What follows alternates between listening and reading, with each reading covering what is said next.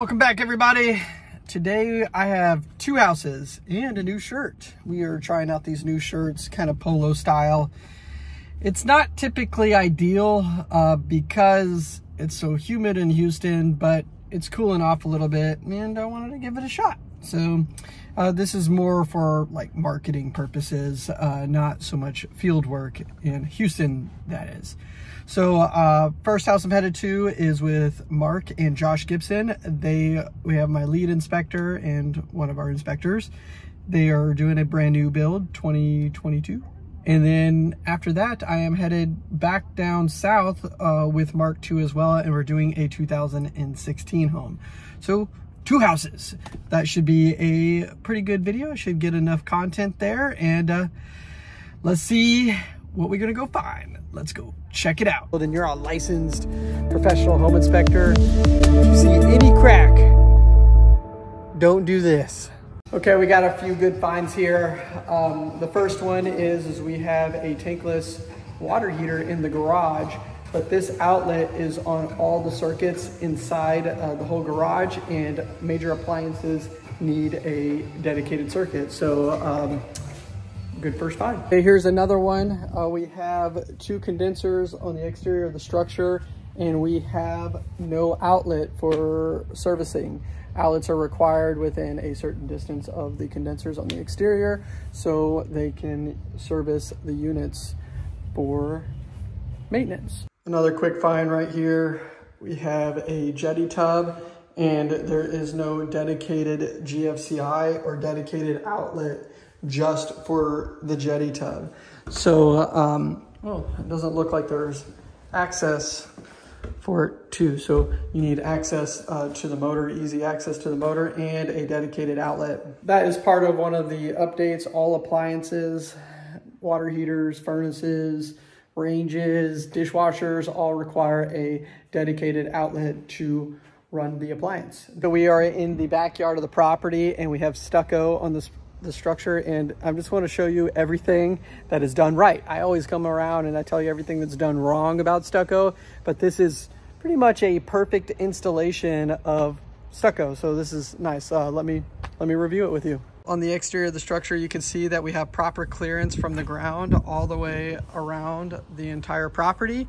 Even on the pillars, this is where they mess up a lot. They'll do stucco all the way to the ground, so it is separated too as well. You come up to the top, you see how the wall continues here, and the roof line stops. They have kick-out flashing at a 45-degree angle, and it protrudes, so that looks really good too as well. If you look close to the gutter, you have separation with from the gutter and the wall that helps prevent water damage on the stucco. Looking at the windows here, check out the windows. You have overhead flashing on all the windows, which is really nice. Also, they added in a gap. So in the caulking there, caulking is actually not required above this overhead flashing, but people like to do it. But they also left the gap, so if water does get behind these windows here and it leaks, there is a drainage path so the stucco can dry out, and it will prevent major damage to the property. You also have control joints underneath all the windows here, which is nice, and then control joints every 144 square feet on the property. So, I mean, this is pretty much textbook installation of stucco. This looks really, really nice, really nice. Let's come over here to the door real quick. You can see even here in the door, I understand this is underneath a patio, but they just pretty much stay consistent, which is nice. But they even have overhead flashing over the doors and added in weep holes were not needed. Also here you can see they even added a weep screed here just in case, you know, the roof leaks or anything like that happens. There is a drainage path for the water for the behind the stucco. So really, really well done, and it's so well done it's overdone in some areas, which is nice. You can see they just install it the right way no matter what, even if it's underneath an area that can't get water. You can see here they continued adding the control joint underneath the windows and above the window too as well. Same thing, they have the the flashing above a window, overhead flashing, and spots for the water to drain. Right here on the exterior shutoff for the electrical on the property. They even sealed up around the box, but look right here. You look underneath, you can see they didn't seal the bottom, which is done correctly, just in case there's a gap or a hole behind the top here, or, you know, age, where the caulking expands and contracts and adds little gaps in these areas. Water still has a path to drain underneath the panel here. So perfect. This is a perfect install of caulking for stucco. No, that seems, which you would say, a little picky or whatever, but honestly, those little things in stucco, that is what causes the major damage, is the areas where you just caulk that panel wrong, and then you have all this water build up over a period of time, and then it's so wet and humid in Houston, and water will actually make it behind the wall. It will sit there and it doesn't dry out. You can see we're in a shaded area. Not a lot of sunlight's gonna hit this wall, and it will actually rot out the entire wall when it comes to stucco. So yes, caulking is super important and keeping it maintained for your stucco structure. So really good job, builder. Good job. Wow, look at this. Even these windows are installed really well, perfect. And then coming right underneath where you think how the water's gonna drain, right? You think that there's no weed screed here, but if you come back and just look just underneath, boom, they have a drainage path for the water just in case the windows leak. So it will help prevent damage along this line. I highly doubt they'll have any problems with this stucco at all. Whoever installed this stucco did a fantastic job. You just don't see this that often. Quick update, I have been having the team record their videos, is it landscape or portrait style? I don't know. How I'm recording the video now on their cell phones, so I can do the montage videos again, and it won't be, you know, the cell phone videos for YouTube, so you get the black spots. So make sure that you hit the like and subscribe button to catch the montage videos. I did get a few complaints on those because it was hard to watch on your TVs and your phones for YouTube content. It will limit the Instagram and TikTok content, but we actually make a little bit of money for YouTube, so I might as well try to keep you viewing here.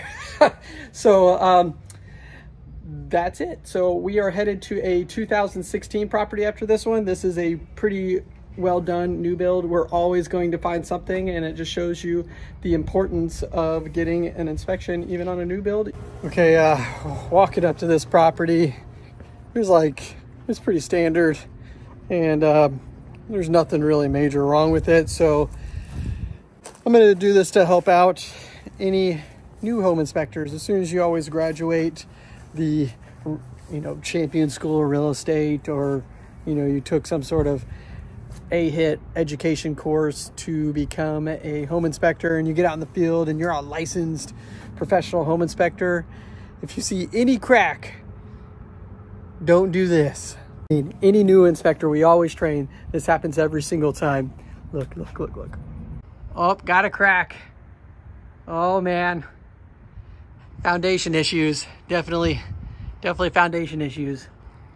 Oh, expansion joint, caulking, separation, foundation issues. Oh no. We got a crack here. And we got a crack over here. Crack here.